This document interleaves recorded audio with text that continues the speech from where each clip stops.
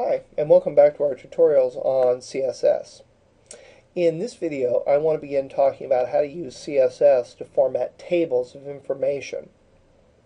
You can see here, I've actually created a table, and it has a header area here inside of the T head, and a couple of rows. I'm actually using a row as my heading here, my main heading instead of a caption.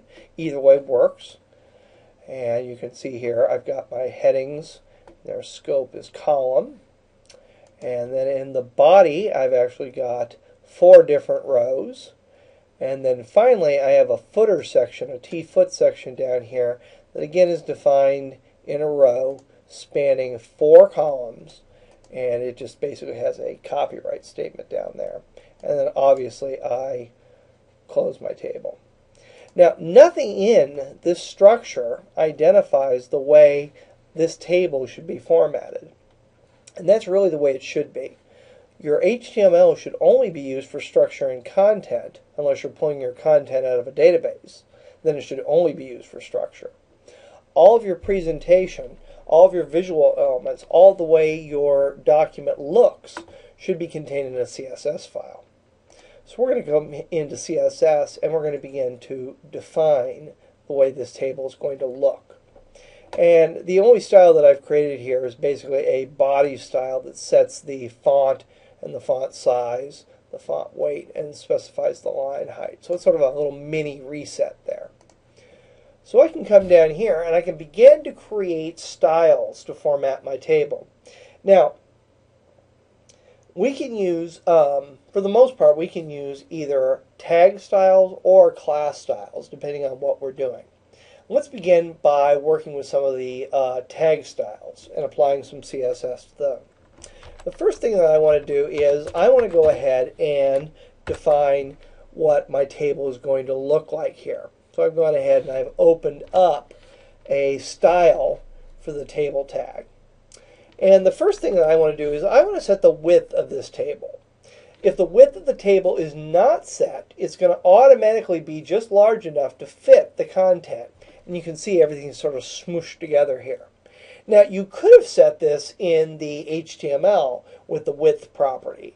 But again, everything about the way a table visually looks should be in your CSS. So I'm going to go ahead and open the width property here, and I'm going to say that this table should be 450 pixels wide. And I'm going to go ahead and close that style. And when we come over here and click, you're going to see, and actually I'm going to go into live view here. You're going to see how that table's now been spaced out. You can see a few things in here. My title row up here is not centered, neither is my footer. My header row here is centered, and they're actually bold. And the reason for that is that when I go into my source code, you're going to go ahead and see that the first row are THs. So they're formatted a little bit differently. So we're going to go ahead and come back in here to the CSS. I'm going to leave myself in live view here just to work a little bit more. Now what I'm going to do is I'm actually going to put some padding on each one of these cells. And that way things aren't so smooshed together. So I'm going to go ahead and create another style. And I want to place padding on both THs and TDs.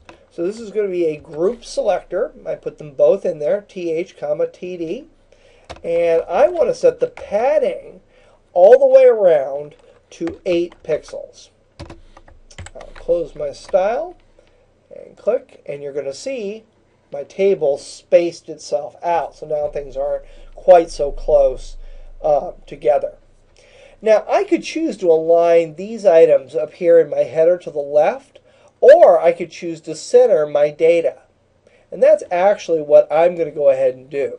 So I'm going to go ahead and my THs and my TDs, I'm going to go ahead and set the text align property. And I'm going to select center for the value. And I'll save that and click over here. And you're going to see now everything centered, including the caption or the title, because it's not in a caption. It's actually in a data cell within a row. And the same thing is true with my footer.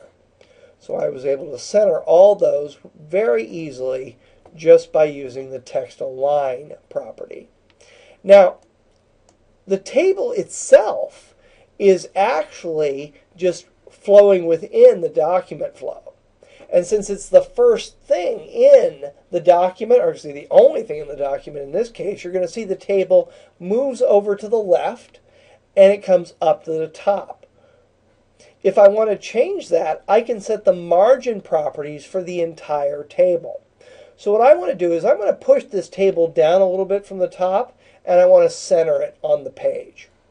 So I'm going to go ahead and come in here to Code View, and there's my table style, and I'm going to go ahead and say margin.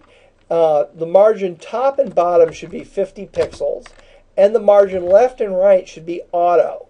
In other words, it should space equally on both the left and the right. And remember, that should center my table.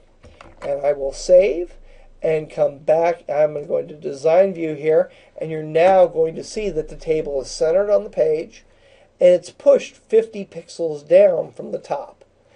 There's also 50 pixels of margin at the bottom, but since we don't have any other text, we can't really see that. Let me go ahead and enter this on in here.